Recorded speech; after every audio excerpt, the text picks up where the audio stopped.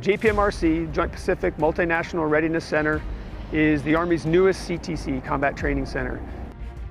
We are thinking about how do we train for the hardest challenge possible, and that is large-scale combat operations against a peer or a near-peer force, so someone who has capability that is equal to or in some areas greater than ours.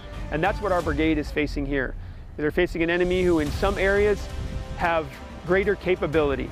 And that challenge alone is causing our leaders to think a bit differently about our capability and how it's applied against an adversary who maybe the old number 6, the old coin strategy you had isn't necessarily going to be successful when another guy can collect on you and another guy is operating in multiple domains like you.